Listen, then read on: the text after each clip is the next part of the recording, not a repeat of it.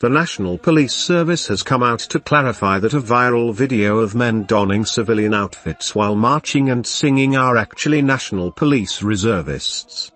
In a statement on Saturday, NPS allayed fears raised by netizens who alleged that the group was bandits terrorizing residents in Baringo County where the said clip had allegedly been captured.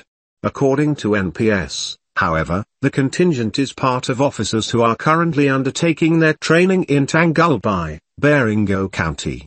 NPS further revealed that the NPR trainees were donned in their casual attires since they were yet to be issued with their uniforms.